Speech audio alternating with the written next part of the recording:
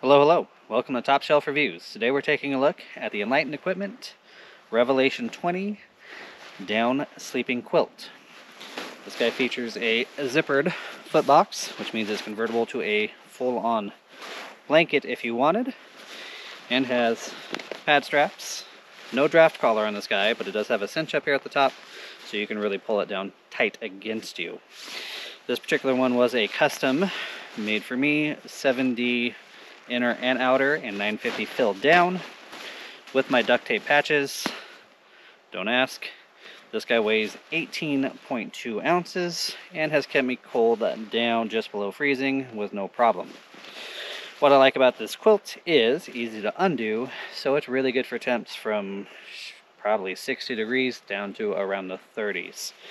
One thing I've never really used is that zippered footbox. It's always stayed closed. So part of me says if you're going to spend the money and trying to save as much weight as possible, get the Enigma with the sewn footbox, because it's just a little extra weight and nothing I've ever used.